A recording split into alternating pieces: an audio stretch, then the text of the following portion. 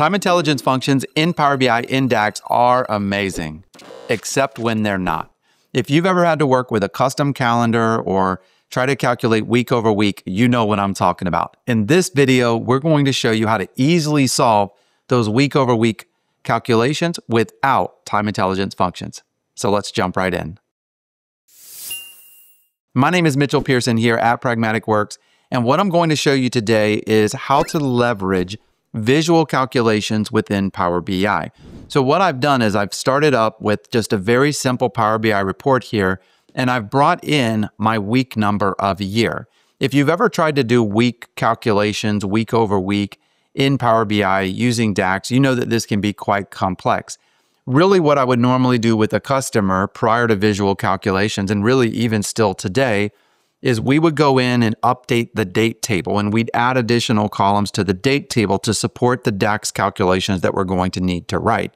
So we would add in there week number, and I'd really start the week number from the very beginning of my date table until today. So 1, 2, 3, 4, up until 1,000, whatever it is, the number of weeks that we're working with. And you might have to add in some additional columns to support the DAX calculations as well. But the bottom line is that we're writing a custom DAX calculation, and it's not going to necessarily be as easy as what we've become accustomed to within the DAX language when you're doing things like year to date, month to date, etc. So let's jump right in and take a look. On this report, I have the year and I have the week number and we have our total sales.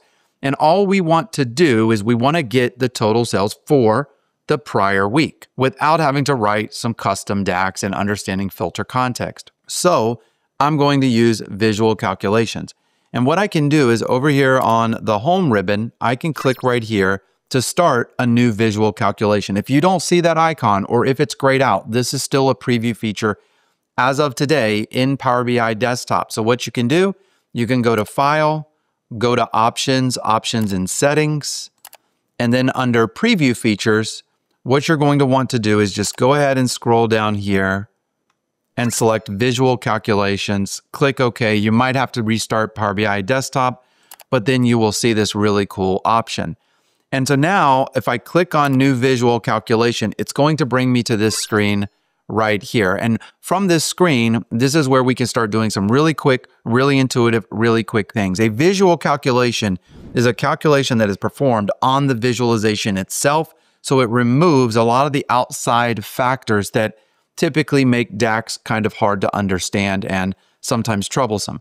And so here, all I want to do is say, hey, I'm on this row. I want you to go back to the previous row and grab the data from that row. So what I'll do is over here on the left, there is an FX for an expression template. So we can start from the templates. It's a great place to start. And from the dropdown, I'm going to tell it that I want to do versus previous. Now, I would definitely encourage you, take a moment to go through all the options here and then start learning about some of the parameters. If you don't know where to start and you're familiar, or maybe you're not familiar with Pragmatic, you should take a look at our on-demand learning platform where we have over 200 classes now. And we have a class that is dedicated just to visual calculations in Power BI where we go through all of this in depth. So what I want to do here though is click on versus previous. When I click on that, it's going to give me really a template. And it says, okay, for the field, what do you want to do? And I'll click the dropdown. And you'll notice now the dropdown is a new feature, by the way. So if you're watching this, as soon as it's released, you don't see this. It's because I'm on a newer version, the latest version of Power BI Desktop. However, this is a new feature. So you might just have to type it in if you don't get the little dropdown. I'm going to go ahead and click on total sales. And then I have total sales. And then it says, okay, well, what are you going to subtract from total sales? Well, I want to subtract the previous row. And so the way I can select the previous row is just use the previous function, and I'm going to do total sales again. And so I have total sales and I have minus the previous total sales. And this is really, really cool. Now from here, you can add additional DAX calculations, right? I could say divide the numerator minus the prior period by the prior period, right? So I could do a calculation that says, hey, what is my actual percentage growth? But all of that's easy. That's basic arithmetic, basic math that we've been doing for a long, long time. The hard part is how do I get the prior row? And so I'm going to go ahead and name this previous sales. All right, so we'll name this previous sales. and then I'm going to hit enter. And this is really cool. Now, because of the way the calculation's written, it takes you a little bit of time to kind of validate it. I'm going to look at row 32, week 32. Week 32 minus week 31 is roughly around $15,000. And so I can look over here and say, is that the difference between week 32 and week 31? And yes, it is. I don't even necessarily love this calculation. So here's the next question. Are we limited? Do we have to stick with the expression templates? And the answer is absolutely not.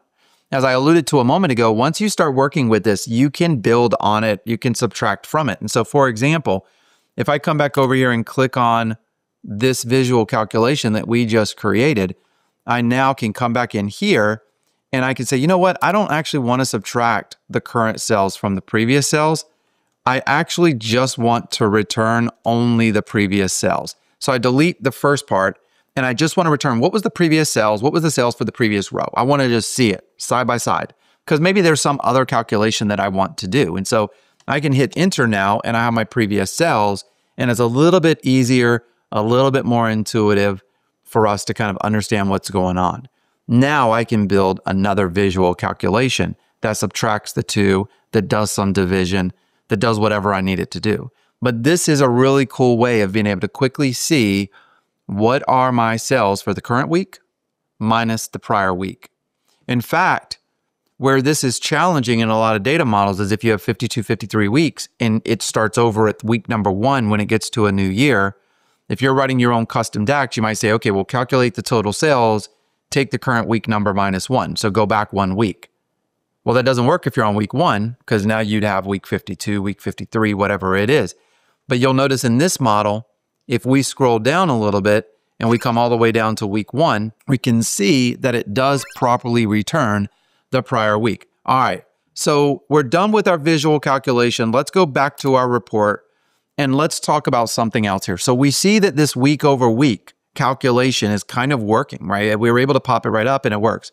What happens if we change the filter context of this report? What happens if I remove week and I add month? What happens if I remove month and I add quarter? Let's take a look. So if I come over here and I get rid of the week and I bring in the month, like here, you'll notice that it still works. Now, if you've been writing DAX for a long time, you're starting to think, wait a minute, are you telling me that you just created one visual calculation that's replacing multiple measures that I would typically have to create in my model? The answer is yes, but stay tuned. There's a caveat. Okay, there's a caveat. So this is the month. If I come back over here and I grab the quarter, so I'm going to grab the calendar quarter, I'll drop that in here.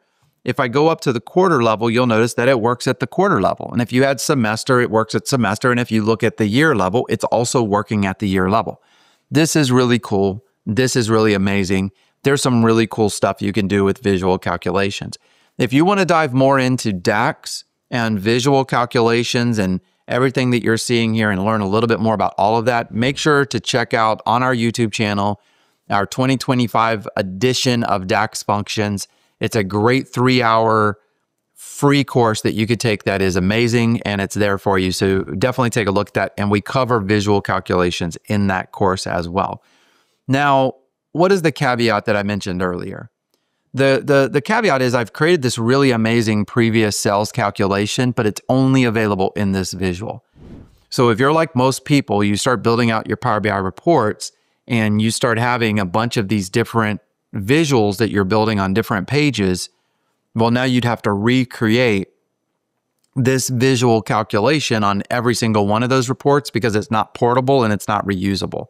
And so that is a little bit of a downside of visual calculations. The benefit of visual calculations is it gives you what you were used to, what you expected, what you wanted to see when you were working in tools like Excel. That's what Excel would let you do. Why couldn't we ever do that here? Well, now you can, but that's just one of those caveats. Again, visual calculations really are an amazing feature. They are a cool feature and they give us a lot of flexibility. If you haven't already, please take a moment to like and subscribe to our YouTube channel so that you can be notified whenever we drop new videos like this. Thank you for watching and we'll see you in the next one.